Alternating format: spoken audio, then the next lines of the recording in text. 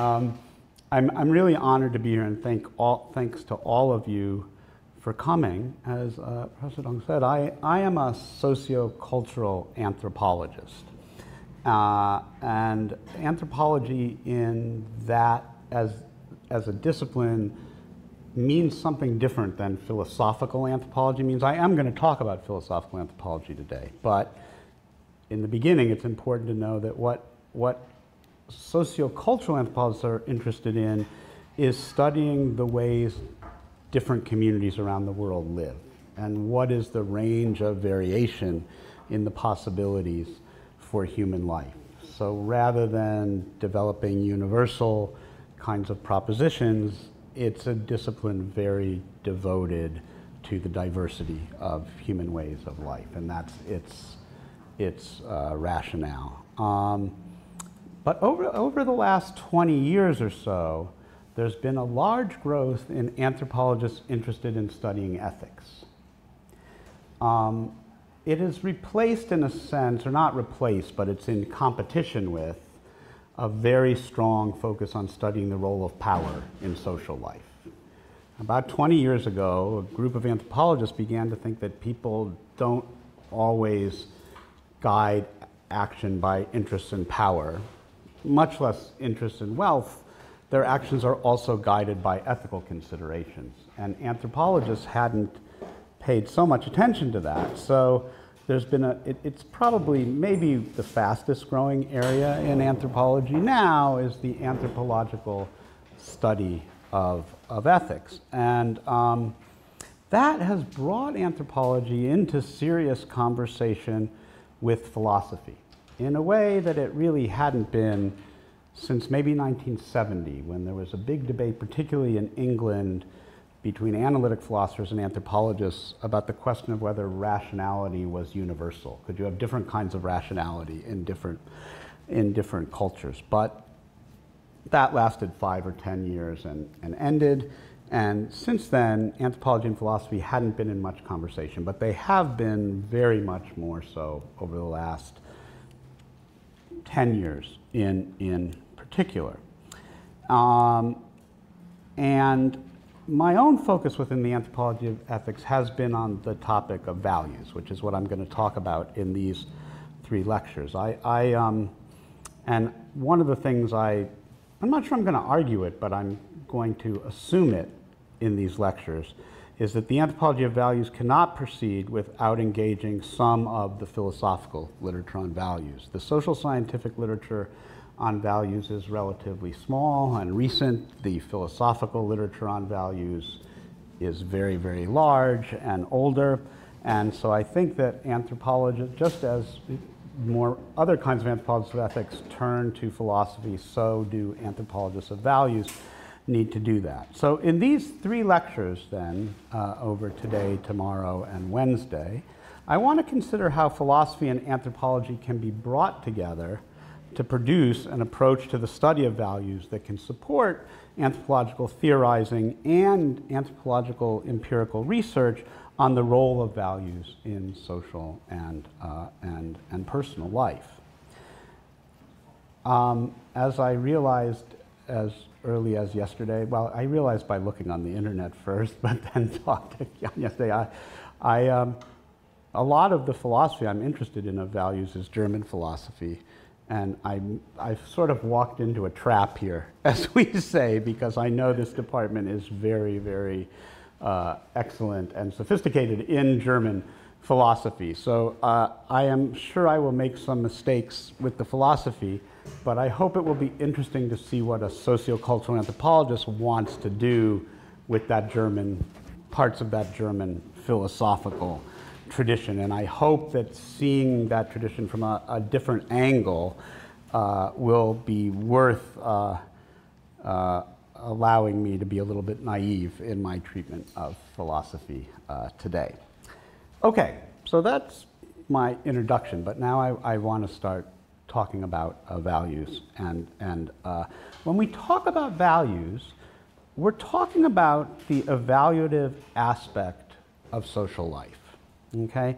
Humans don't just perceive the world, but in the very act of perceiving the world, they also understand some things to be better or more important than other things, and some things to be worse or less important than other things.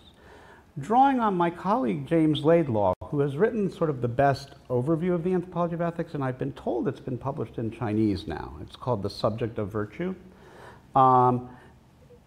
Following something he said about the anthropology of ethics in general, we might say that the studies of values is important not because human beings always follow their values, but because human beings are evaluative animals. Human beings always evaluate the world. They don't just perceive it, they also try to determine whether it's good or bad. It also is true that because human beings are evaluative creatures, as the Polish philosopher Joseph Tischner puts it, our world, the human world, is a hierarchically ordered world, and our thinking a preferential thinking. So that when we perceive the world, we also arrange things into hierarchies, and we are immediately aware of preferring some things to other things. We rarely simply set things in the world side by side. You know, we rarely say, here's coffee and here's water. Instead, we want to check, well, which one is better and which one is higher? Which one is lower? This is a very deep human impulse everywhere in the world. So when we're talking about values, we're talking about that aspect of human life, the aspect that's always evaluating the world, not simply perceiving it. This is important for anthropology because some of the key differences between cultures follow from the differences in what they define as in some ways better or worse than other things. One of the easiest ways to introduce people to the reality of cultural differences is to talk about differences in things that people value. So for example, some societies think that elders are the most important people around, and some people think, some cultures define children as the most important people in the society. Some societies think meat is the most prestigious food, and some societies think vegetarian food is more prestigious or more important. Some societies highly value success in this world or in this life, and there are other societies that argue that it's more important to live for success in some other world or life that will come in the future.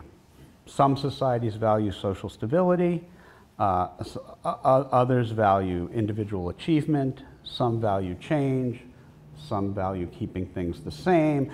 There's all kinds of different values. I mean, I'm just giving you some very basic examples, just chosen to illustrate the point. Let me give you a straightforward example of the kind anthropologists like, because it's often not very familiar to people, but a very famous case where you can see a kind of value in another culture that may look unusual from the point of view of your own, as the Nuer of southern Sudan, who were studied by one of the most important British anthropologists of the 20th century named Edward Evans Pritchard. For the Nuer of southern Sudan, cattle are one of the most important things in their lives, maybe even the most important. And Nuer perceive very fine distinctions between varieties of cattle. In fact, they have 12 different names, discrete words for cattle, based on the coloring and pattern of spots on the animal. And they know which of these 12 different kinds of cattle are better, they evaluate, and which of these kinds of cattle are worse. And the fact that they have 12 different kinds of cattle in their understanding, and that they're constantly ranking them in relation to each other, tells us how important cattle are and how much better Nuer think cattle are than pretty much anything else a person can have. There's that famous French phrase, if you want to know why there's a dispute, cherchez la femme, you know, look for the woman. If there's a dispute between men, look for the women. And Evans Pritchard said, if there's a dispute among the Nuer, cherchez la vache, look for the cattle.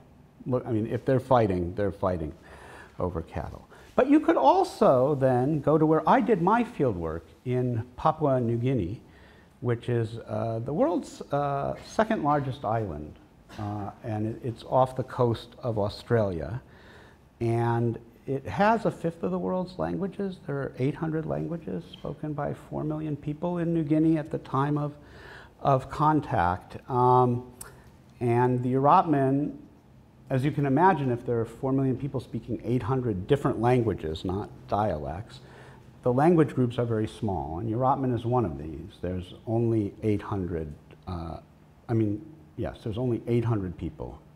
No, I'm sorry, there's only 400 people who speak Urapmin, the Urap language. And you'll hear more about the Urapmin in later lectures, but for now I just want to point out that pigs are the most highly valued possession amongst the Urapmin. In fact, all Urapmin houses are just one room. And the names of the walls in Urapmin houses are front, back, pig side, and pig side. And as the Urapmin say, a good woman sleeps with her pigs on her skin, which means that good women sleep with piglets cuddled up on the sides of the houses while men sleep in the front and the back until the piglets are old enough to take care of themselves outside of the house. Now, in the UK, if you took your pigs into bed with you, the state would probably take your children away, right? You would be defined as a bad parent because we don't value pigs that highly. We value them some, and a lot of people like the way they taste, but they aren't the most important things in our world. But in Urapmin, pigs are extremely highly valued. I could give you millions more examples of differences in the ways people in different societies value things that anthropologists have found in all of their research. And in talking about valuing things now, and I want to say this and then I'm going to just use the word things, I don't just mean physical objects or animals like a pig. I also mean states of affairs, types of behaviors. Things can refer to anything that people evaluate, that they say, well, that's good or that's bad.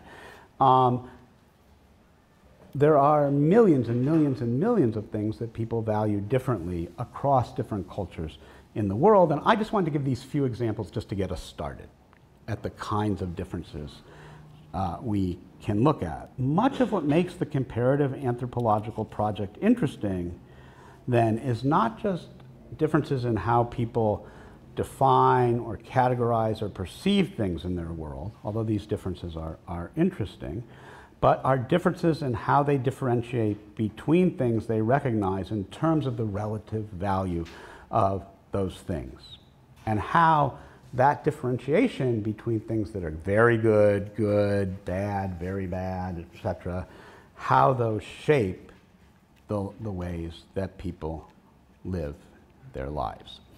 Okay, now these issues I've just raised are in some sense very introductory to what will follow today and then in the other two lectures. And particularly after today, we're going to look at different ways values can be organized in relation to one another and the effects different types of organization of values have on ethical life in particular. So one of the things I'm going to argue to you is that values can be arranged in different ways in any given society, and that the ways they're arranged have a very strong effect on what ethical life looks like in those societies. In particular, I'm going to talk about monist organizations of values and pluralist organizations of values, to adopt terms from philosophy of value, and say that they lead to very different experiences of moral life for people. That's the second lecture.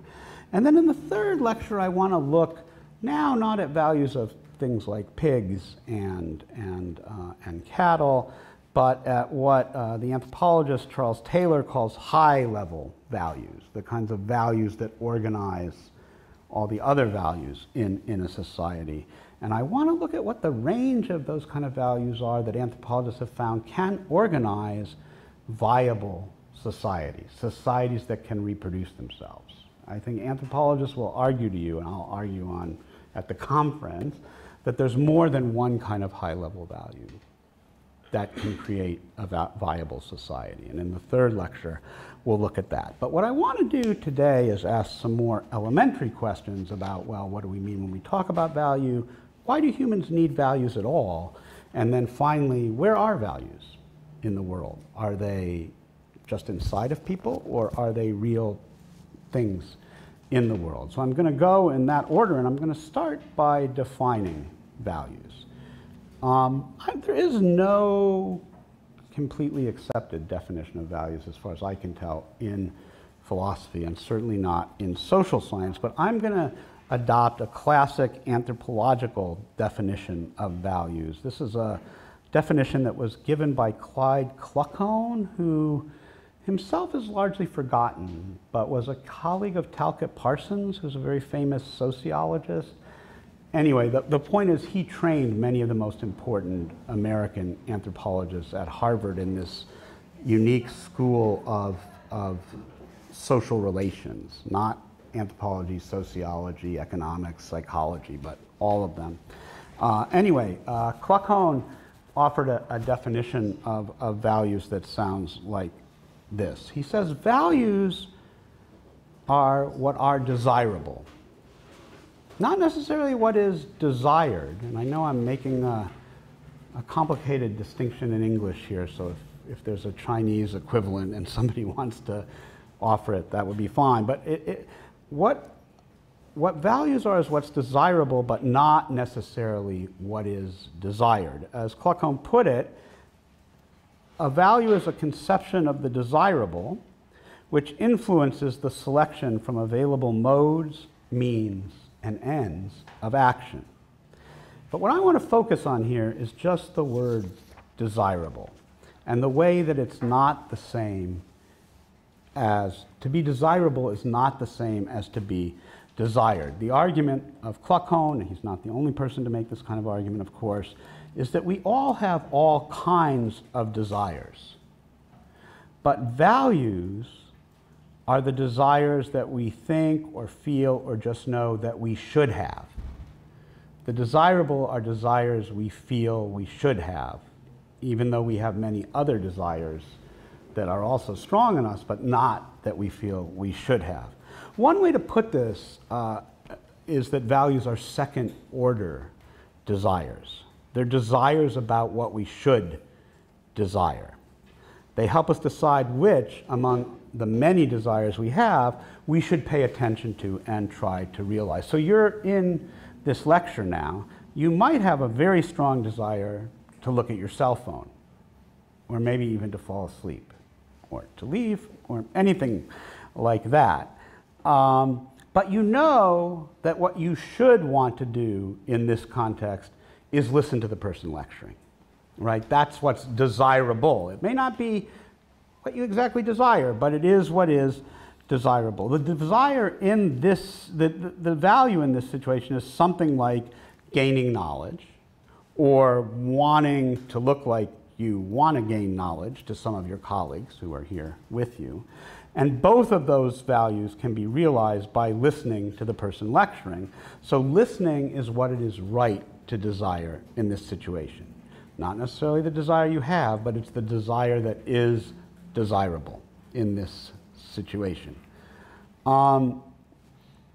Values then are things that we know in a second order kind of way, right? We have all these desires, and then we have a second order desire that tells us these are the right things to desire. Values then are things we know in the second order kind of way are right to desire. Okay, that's what desirable is. Another way to think about this that gets closer to social science is things that are desirable are also the things you feel you could explain to somebody else in your social world why you desire.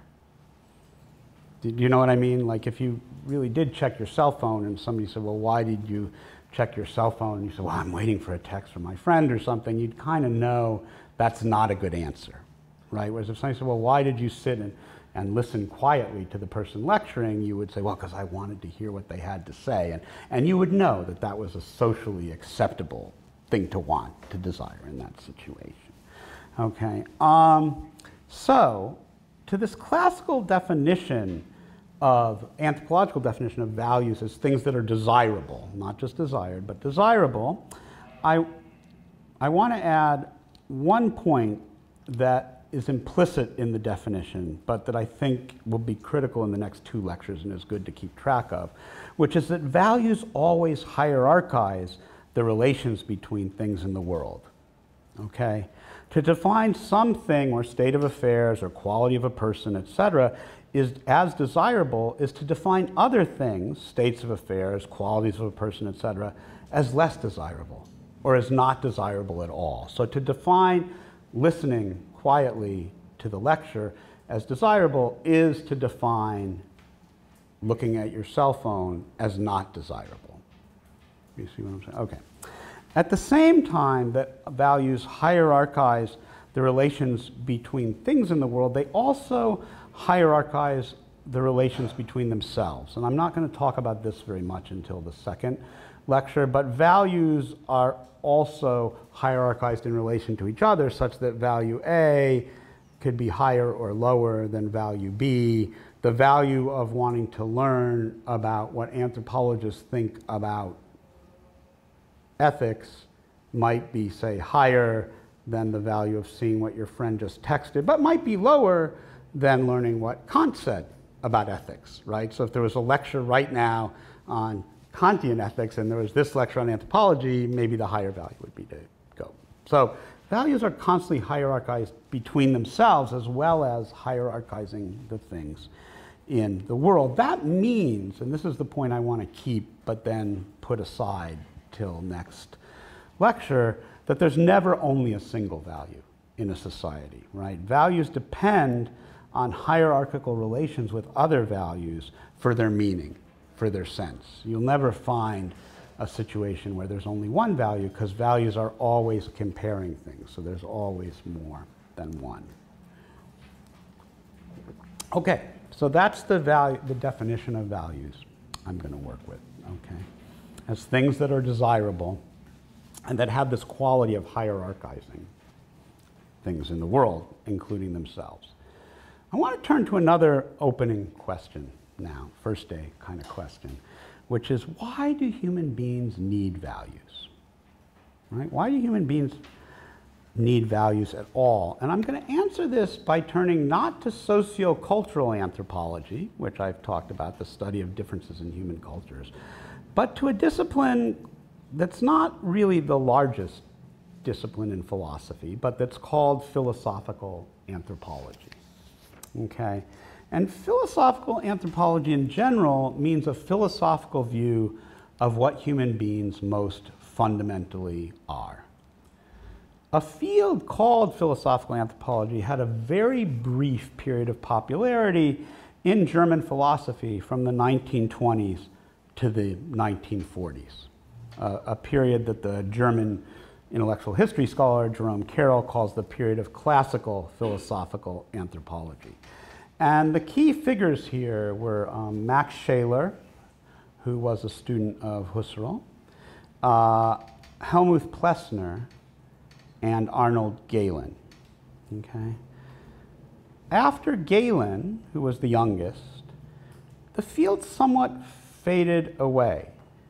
And it hasn't had a huge legacy in philosophy, and it's not that well known today. I mean, it's there, and you can find it particularly in German language. You know, there are Germans who do the history of this period and things. Part of the problem was that Scheler died very young. Scheler was very famous in his time. He was Heidegger's real competitor, as I understand it, to be sort of the most creative inheritor of the Husserlian tradition. And Heidegger put a lot of energy into criticizing him and making sure that he did not win that competition. And Scheler didn't help himself by dying very young, but produced a tremendous amount of work. Even by the 30s, all of his work was translated into English. I don't know if it's been translated into Chinese, but he was a major figure, but who sort of got pushed to the side. Galen and Plessner were contemporaries. Galen was a strong anti-Nazi, and no, Plessner was a strong anti-Nazi, and Galen was a Nazi, and so they wouldn't cooperate with each other at all. So that fragmented the field, and I kind of think that Galen who might have been the most interesting philosophical anthropologist, was sort of set aside for that reason. So for instance, his work was published in English, but it's all out of print. Plessner has just started to come back. He's being retranslated in English and things. Anyway, but the big point is that you may never have heard of philosophical anthropology. If you haven't, that's, you're not alone. It sort of faded from the scene. But taking some liberties with the differences between Shaler, Plessner, and Galen, I think they can all be said to have argued that human beings are fundamentally beings that aren't anything specific at all. That was their great insight, that the basic nature of human beings was that they don't exactly have a nature, or it is their nature. They have a nature, but their nature is to not have a nature, okay? What they all had in mind was the well-known fact that human beings, especially compared to other animals and even other mammals, are born very early in their physical and mental development, and they're thus born helpless and, as it were, sort of empty.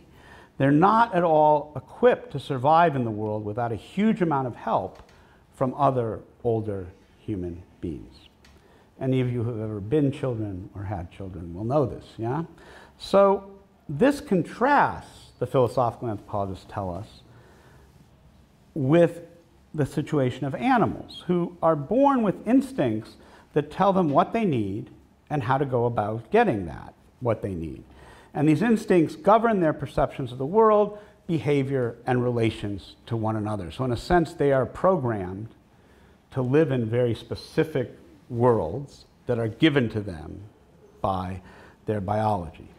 Humans, in contrast, don't have much in the way of instincts of this kind. They do have drives, like, you know, human babies can feel hunger, they can feel tired, they can have drives, but they don't have any instincts to tell them what would satisfy these drives and how to go about the task of addressing them, okay?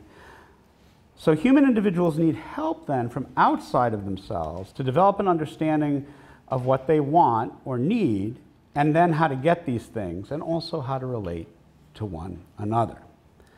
The three main philosophical anthropologists I've mentioned, Shaler, Plessner, and Galen, had different ways of referring to this quality of human beings as being kind of born empty, or whose nature was not to have a defined nature.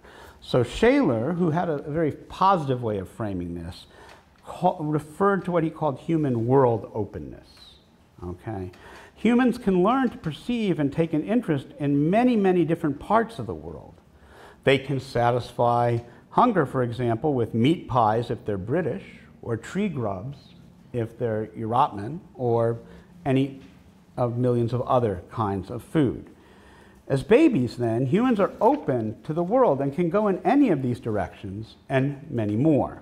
Unlike animals who are built to perceive and approach the world in an instinctively given way, humans are open to the whole world and can approach it in a lot of different ways. Plessner has the most neutral formulation of this, so Shaler quite positively calls it human world openness.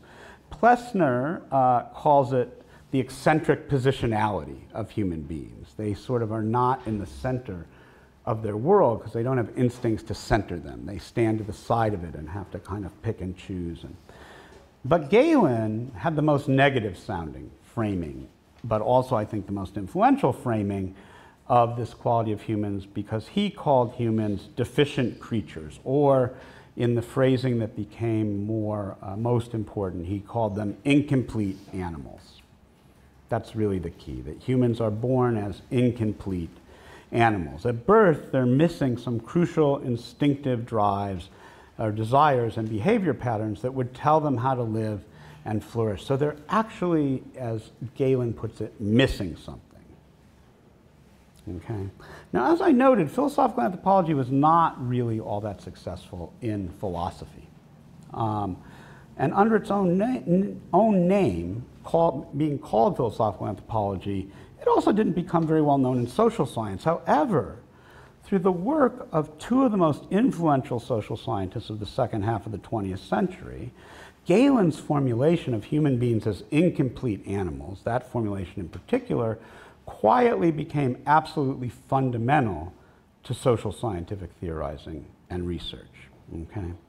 One of these two social scientists was the hugely important sociologist Peter Berger. Has anybody heard of him? Yeah.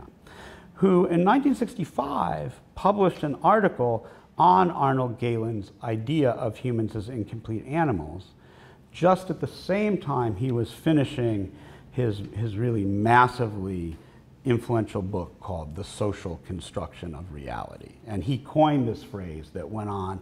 You know, I think the three most significant social science words that social science, or phrases social scientists made up in the 20th century were culture, gender, and the social construction of reality. So Peter Berger was talking about Galen's notion of human beings as sort of born empty, as incomplete animals, at the same time he was developing this notion of the social construction of reality. And it's crucial to note that the human construction of reality for Berger is social precisely because it's not given biologically. It's not given by instinct. It's nothing an individual could do by themselves. Human individuals are all, when they're born, deficient. They can't make a world on their own based on their instincts. They need society to make one for them. And that's why human society is socially constructed. The opposite of being socially constructed for Berger, as for Galen, would be to be biologically constructed. Okay? 1 year later, so Berger writes his article in 1965. In 1966, Clifford Geertz, is he also known in? Not so much. Okay.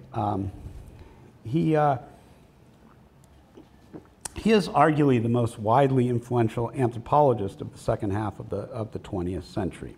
And he published an article called The Impact of the Concept of Culture on the Concept of Man.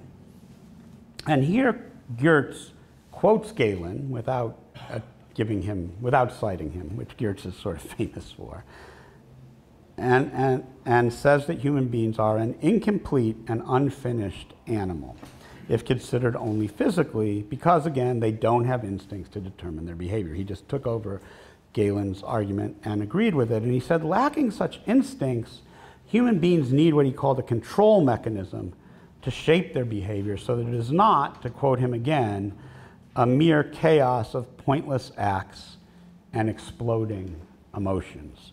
You know William James's famous phrase that the world for babies is a blooming, buzzing confusion. You know, he's saying they need a control mechanism so the world isn't just chaos to them. And for Geertz, that control mechanism is the culture that a person is socialized into, which shapes their ideas, their desires, and how they act. What Geertz is arguing against here, it's important to know, is the very common idea in the 19th century that if you just tear away a person's culture, you would discover what human nature really is, right? If you could tear, I was actually raised in the United States, if you could tear American culture off of me or Chinese culture, wherever you're from, off of you, then we'd know what human beings really are, because we'd get to the real human being underneath the kind of the extra added stuff.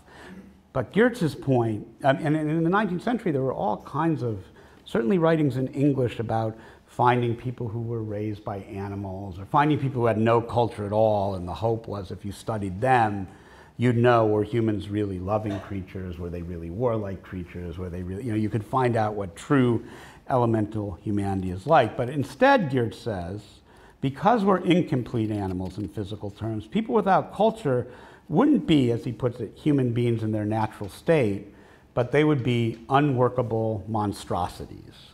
They would be, he uses an English idiom, they would be basket cases, things that just couldn't function, couldn't do anything at all. They'd be sort of miserable, pathetic creatures who are completely unable to survive in the world. So for Geertz, the point is that the only way to study human beings is in relation to the cultures that make them workable or complete animals by defining worlds in which they can live. There is no human without culture, because humans without culture wouldn't survive, wouldn't make it, because they'd have no idea what the world is like, what they want from the world, and how to get it. Okay. Now, what I want to argue is that this tradition of philosophical anthropology and its social scientific expressions is crucial to the study of values. And I think it's crucial to the study of values because a key aspect of human incompleteness is that human beings are born with no sense of what is important to them or what they should desire. As noted, they have drives, like hunger, but no determinate sense of what will satisfy those drives. Babies, at least in the US, but I'm kind of imagining, certainly in Europe and too, everywhere, they'll put anything in their mouth and try to eat it, right? They are not born with a definition of what counts as food, which is why you really have to watch them all the time. They don't have a determinative, instinctive idea of what they should value to satisfy the drive of hunger, okay? And a key aspect of their openness to the world is that lots of different things could become important to them as an answer to the drive for hunger. So pigs could become very important to you, or cattle, or tree grubs, or only vegetable food. Depending on the culture you're raised in, what you will value as an answer to your hunger will differ. But without a culture, you won't have any idea what could satisfy this drive. But it's also true, this is the flip side, the corollary of this point, that human beings are born not knowing what to desire, that it's also true that human beings can come to want so many different things that if they ended up wanting or valuing everything that they could want, or they wanted them all equally strongly, they would probably go crazy, right? They'd be torn in so many directions. If you thought pigs were just as important as cattle, were just as important as vegetables, were just, you wouldn't know where to put your time. You wouldn't know what to focus on. You would be torn in so many directions if you valued everything that it's humanly possible to value, right? The great sociologist Emile Durkheim, who we'll talk about more next lecture, defined anomie. Is there a word for that in Chinese? You mean animation? No, A-N-O-M-I-E. Okay. It's like a state of disconnection from the world and from society. It's a little bit like alienation, but it's more broad spread. It's not caring about anything in the world. But Durkheim defined anomie, in fact, as not knowing what you should desire, not knowing what you value, and not knowing what is precisely desirable or valuable in that second order kind of way that we've discussed. That's what Durkheim called anomie. It's having too many desires. It's wanting so many different things that you don't know where to put your attention, you don't know where to put your energy, you don't know what you want. I sometimes think the picture of anomie is, you know how infants, as they get tired, they speed up? They get faster and they run around and they get quite desperate, and at least American infants do this. I'm less sure of this than putting everything in their mouth, which I think babies do everywhere. But when babies are tired, rather than stopping, they go kind of crazy. And I think that's partially because they experience tiredness as a drive, but they don't know yet that just stopping and sleeping will satisfy that drive, which is why you kind of have to rock them or do something to settle them down. But anyway, if that illustration doesn't work, it's not a problem. The main point is that human beings are born with too few specific values, too few specific desires, and they're in danger of ending up with too many, and that would pull their life in very different directions. And for this reason, I think a major task of all human societies is ensuring that the people who live in them end up with a workable, a livable set of values. Values are then in terms that Geertz never used again after his 1966 article that I quoted from and that I won't use again, but they are what Geertz there called the control mechanisms of human lives, right? Values tell human beings what to go after, what among those things they go after are more important and what are less important, and then they also tell them how to know when a person has had enough of any given thing that they should go after. Without values, none of those questions get answered. What should we desire? What should we not desire? And how much of anything we should desire do we have? So I think values keep human beings, who are these incomplete animals, from wanting both too little and too much to be able to flourish in the world. And their ability to do this is what makes values a key social scientific issue. There just isn't any successful human life on this account of human nature that doesn't have values as a critical part of the human makeup, or what humans have. Okay? So now that I've given you at least one argument of why values are so important to human beings, I want to raise in an introductory way one more long-standing issue in both the philosophical and the social scientific discussion of values, to which social sciences have provided a distinctive answer. And the social scientific answer to this question I'm going to draw on in all the lectures that follow. And this is the problem of whether values are really objectively there in the world, worlds that people inhabit, or are just inside of those people. Sometimes this is called the question of whether values are objective, real things in the world, or subjective, only the result of things that are inside of human beings. Okay, and it's bedeviled both the philosophical and the social scientific study of values for a very long time. It often, you can't pick up a book in social science or philosophy about values without learning about the subjectivity-objectivity problem in the first chapter. It's there everywhere. And it often appears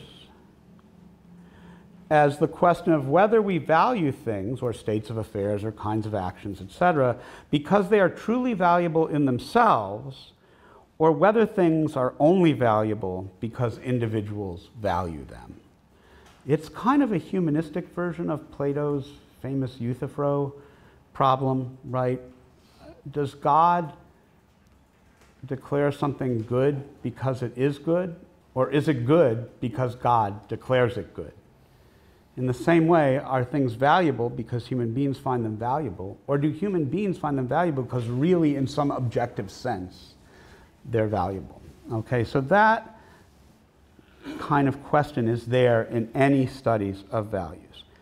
And it's even hard to exist as a human being without encountering these kind of questions in your own life, because most people believe their own values, the things they think are important, are objectively important. They're important because of qualities that they have, not that we attribute to them. Okay, they think, Rotman think pigs really are the very best animals and the very best food. The newer really think cattle are the very best animals, the very best food. Where I grew up in the United States, realizing your own individual ambitions was really the most important thing you could do. That was an objective fact about the world.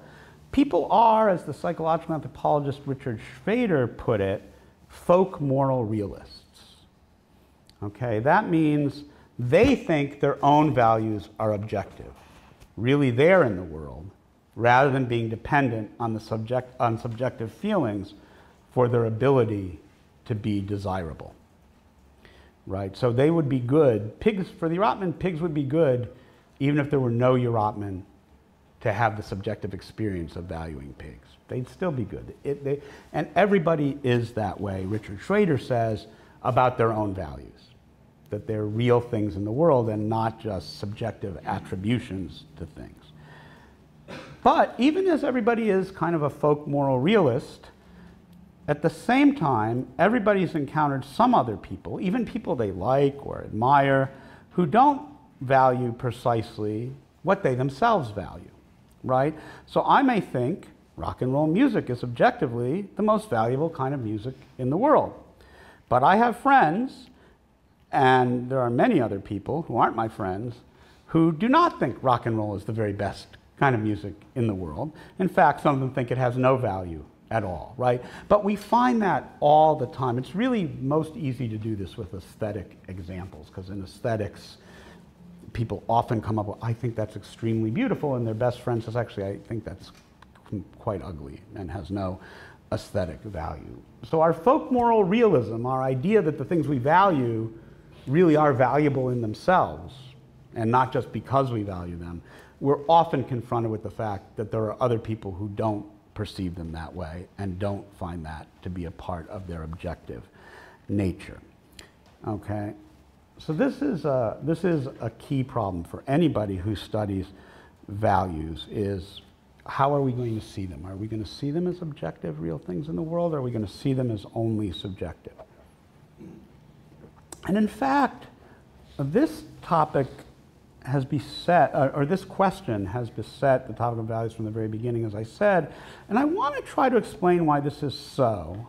And to do that, I briefly want to discuss how scholars, and in the first place philosophers, came upon this problematic aspect of the subjective versus the objective nature of values in the first place. And this is the last thing I'm going to do today. I should say this lecture is a little longer than the other two, so I hope I'm not taking too much of your time, but this is the last point I want to make today.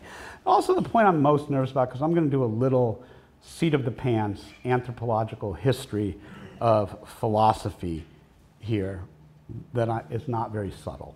And many of you will know the history of this philosophy much better than I do. At best, I'm doing a kind of history of the common sense, educated person's understanding of the history of philosophy. And it's more of a genealogy than a history. I'm interested in kind of the high points when things shifted, not the slow developments. But here we go, okay?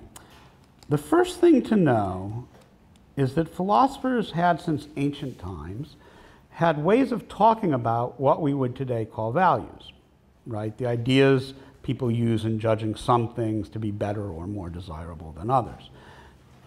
Ancient philosophers recognized at least three main dimensions of judgment when they said that we might ask of a thing, is it true?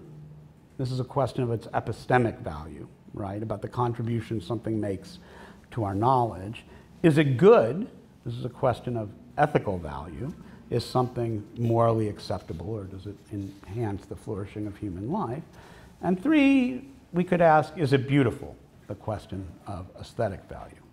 And these are still considered key dimensions of value. But note that it wasn't until the second half of the 19th century, the 1850s and after, that anyone thought to put all of these ways of judging things into the same bowl, as it were, and say that they all had something in common.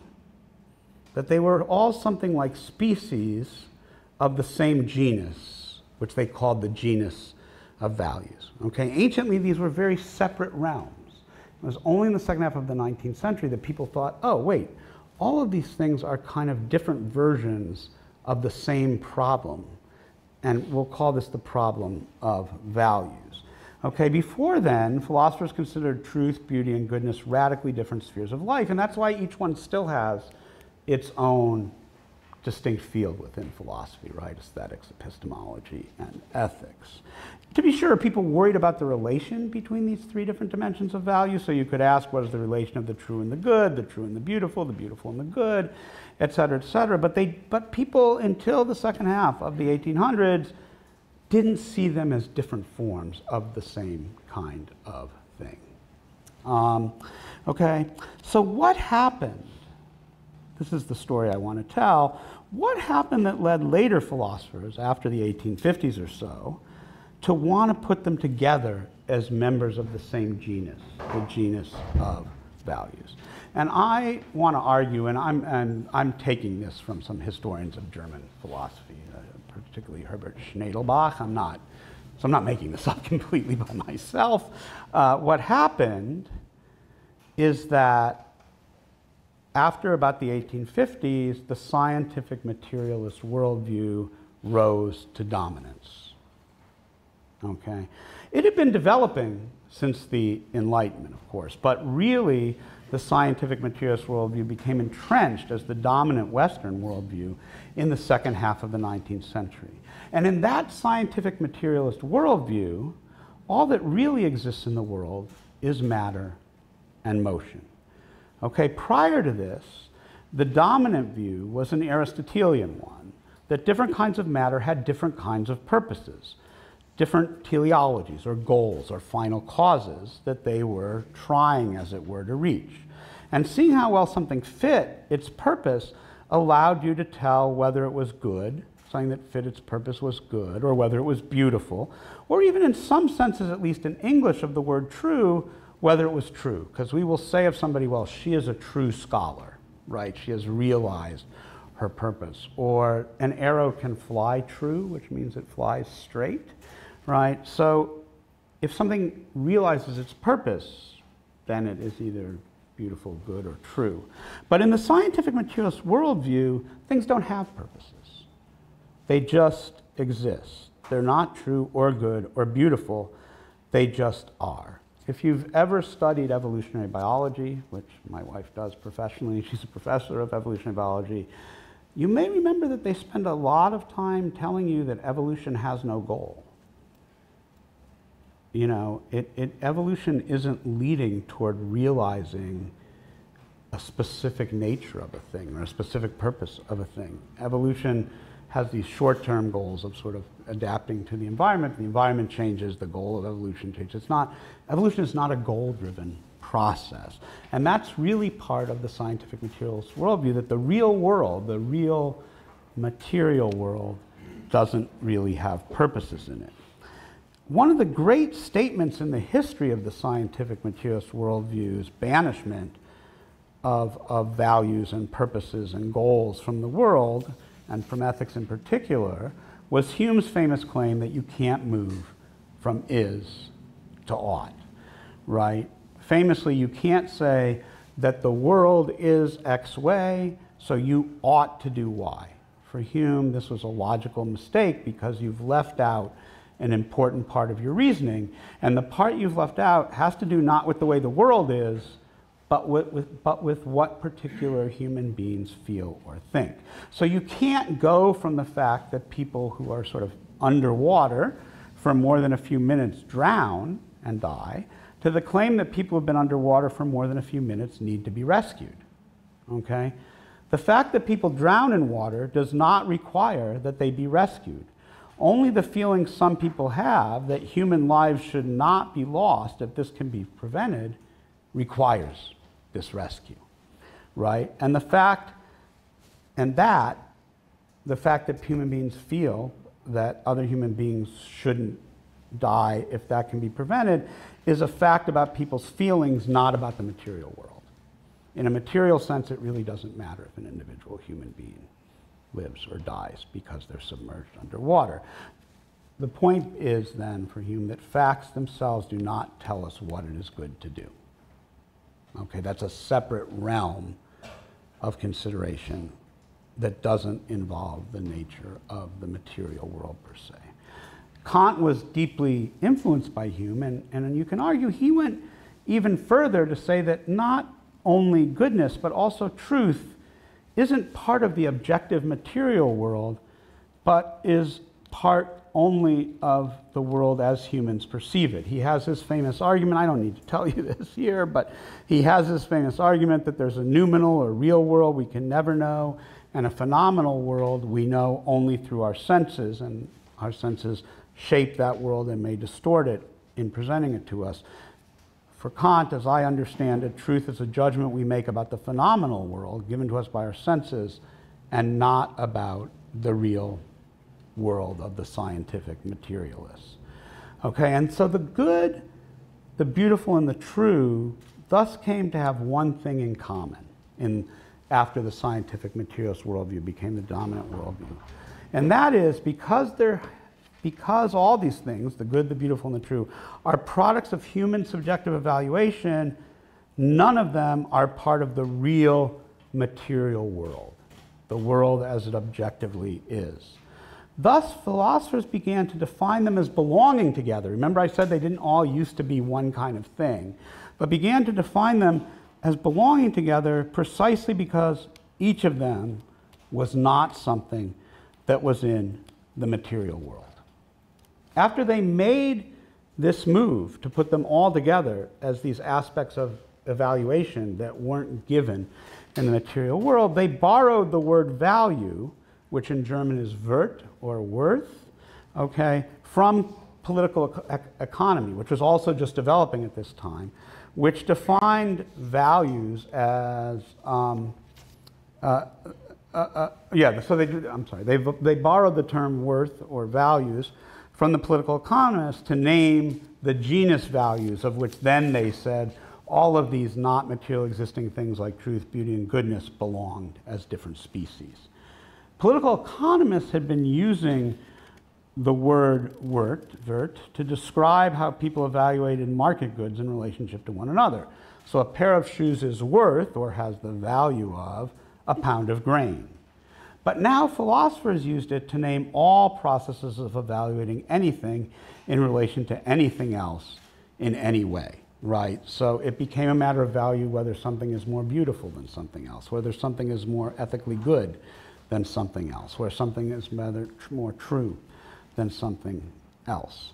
But this grouping of values that things that belong together in a single genus, in part because they do not exist in the objective material world, left philosophers with the problem of where in fact values are. If they're not in the material world, where are they? And they really only had two options to offer. One was they don't really exist at all. They're a way of talking about things, but they don't exist at all. And the other, as we've already come across, is that they're only subjective. There's something that's inside each individual human being. If the human being somehow doesn't have them, then for them, the world doesn't have it either. In case you think that the question of whether values really exist at all or not is kind of a silly question, or not one to take seriously, there's currently a very live philosophical debate that suggests otherwise. The meta-ethical position that's known as moral error theory. This is John Mackey, who I think was Humean, in his book Inventing Right or Wrong, which is very, very influential in British and American analytic philosophy, who says that in point of fact there is no such thing as values in the world because, as he puts it, values would be a queer object. There's nothing else that's in the objective world that tells us how we have to respond to it, that tells a human being how they have to respond to it. That's not a quality of anything else in the world. So he says, what are the chances that there's just one thing in the world that has this quality while all other objects do not? He says the chances are not good, so there are no values. He says humans believe there are values, but in fact they're wrong about this. And this is why it's called moral error theory, that we think, in particular for Mackey, that there are moral values that are objective, that are real, but in fact we're wrong. This is a very live, you can find many books about this, many debates about it. It also gave rise to a sort of successor theory called moral fictionalism that argues that there are no such thing as values in the world, but people do believe there are values, and that's a really good thing. That helps societies function really well, so we can just leave it. But philosophically, we should know that that's an error.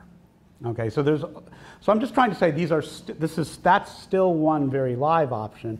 The subjective option is the more common one, that yeah, values aren't things out there in the world, but they really are powerful subjective kinds of phenomenon that are important. So what I've told you so far, and this is my concluding point for today, is that philosophy invented this single category of values that included the true, the good, and the beautiful in the late 19th century, late 1800s, late 19th century. But I also want to argue, and this is what I'm going to do for the rest of these lectures, it's not the only thing I'm going to do, but that philosophers may have invented this category of values, But social scientists save values from vanishing completely from the objective real world. Philosophers couldn't find a way to get them back in the real world once they adopted the kind of scientific materialist worldview. But I think that social scientists did find a way of getting them back into the objective real world. But they did this by redefining what it meant to exist objectively. Okay, they claim, these social scientists claim that if we understood objectivity correctly, values could be objective too, but that we were going to have to understand objectivity differently than the scientific materialists understood objectivity. Okay, I'm going to adopt that view that if we take a certain special definition of objectivity, then values can be objective. And I think this is what Peter Berger and Clifford Geertz, those very influential social scientists who picked up Galen's notion of incomplete animals, also did. Okay, it's what Berger meant by arguing that institutions were objectively real, and that values were part of institutions, socially constructed institutions, and what Geertz meant by saying that values are cultural, and that culture was objectively real in this special sense. That institutions and culture supplied human beings with the values they needed to avoid having too few values or too many, or too few desires and too many that they faced because they were incomplete animals. The key figure in redefining objectivity such that values could be objective, that they could be parts of people's shared real worlds, just in the effects of feelings inside of any given individual, was the great French sociologist and philosopher, because he really helped invent sociology, was trained as a philosopher, Émile Durkheim. And I will talk about how he did this in my next lecture, and then go on to look at these other questions of how values can be organized within particular cultures and how their organization matters for people's moral experience. So that's it for today. Thanks.